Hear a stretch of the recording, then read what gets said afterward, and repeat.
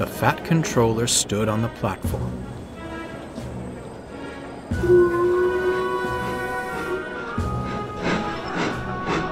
On the horizon, a colossal engine emerged from the setting sun.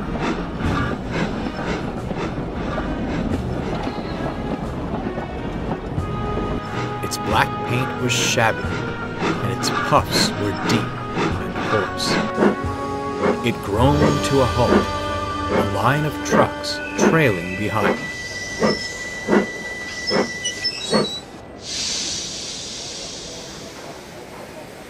"Good evening," greeted the Fat Controller.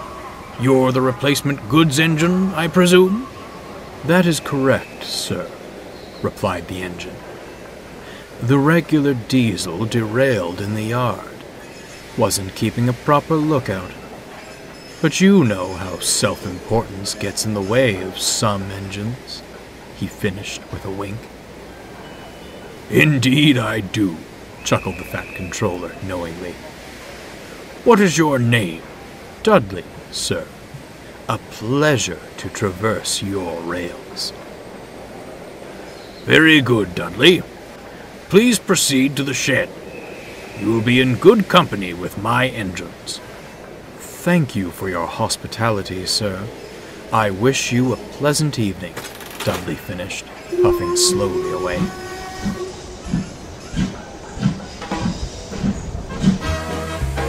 The engines welcomed the newcomer warmly.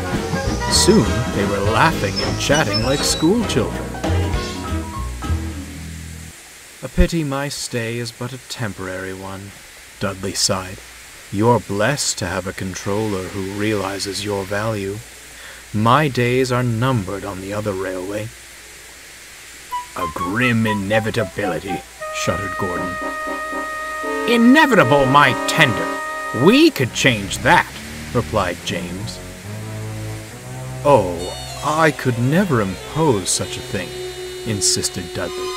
"Besides, the Fat Controller's just purchased Oliver and... here's our other new acquisition now!" Bear backed down next to Dudley. "Hello," he smiled. "I'm Bear. Lovely to meet you." "Mutual, I'm sure," Dudley responded, unenthusiastically. "Will you be staying long, or—" "I say," Dudley interrupted, ignoring Bear. "Rumor has it one of you recently rescued 2 failed diesels." "That was me!" Henry beamed with pride, and began telling the story. Bear was stunned. "He gave me the cold buffer too," sighed Boko. "Living on the other railway likely hasn't painted us diesels in the best light." "Aye," agreed Donald. "Dinna take it to heart, Bear. Dougie and I needed time to come round. He'll find you're a good sort." "I hope," Bear conceded, though he couldn't help feeling hurt.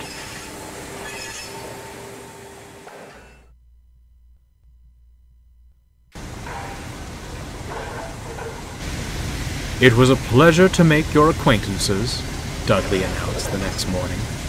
"If our paths never cross again, I wish you nothing but smooth runnings."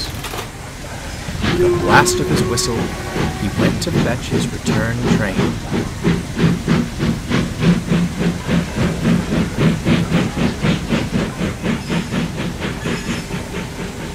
"What a shame," said Henry. "I wish there were something we could do." Despite his hurt feelings, Bear tried to be optimistic. "He seems a good sort," he smiled. "Things always work out in the end for honest, hard-working engines." The others said nothing. They only hoped Bear was right. With Duck running his branch line, Donald volunteered to shunt in the yard. He did it well, easily keeping the trucks and coaches in line. The others were grateful for his help.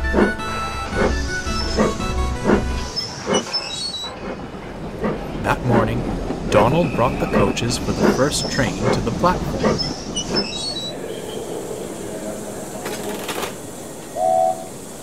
He shunted them into place, then hurried off to prepare a goods train.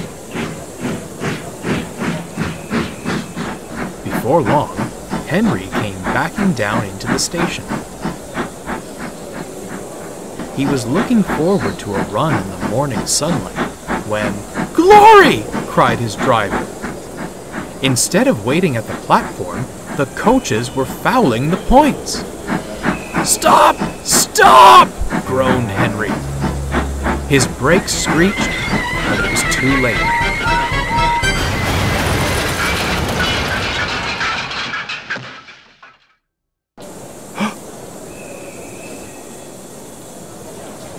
Henry's tender was derailed, resting crooked against the battered coaches.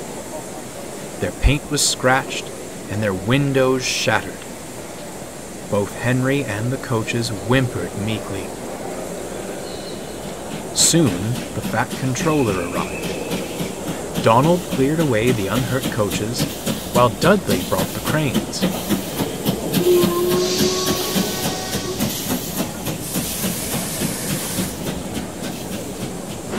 "How on earth did this happen?" demanded the fat controller. "Can I say, sir?" replied Donald. "Yon coaches were at the platform when I left them." "I see. Some defect in the brakes, no doubt. I'm afraid it means a trip to the works for you, Henry." "I'm sorry, sir," frowned Henry. "Excuse me, sir," smiled Dudley. "May I offer my assistance? I won't exactly be busy if I return to the other railway.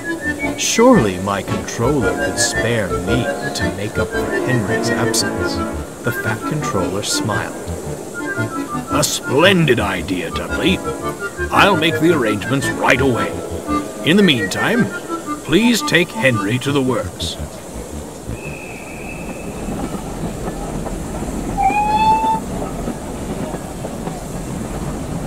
Henry's tender was soon back on the rails.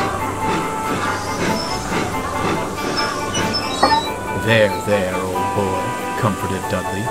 "You'll soon be right as rain, and I'll handle your trains with the utmost care."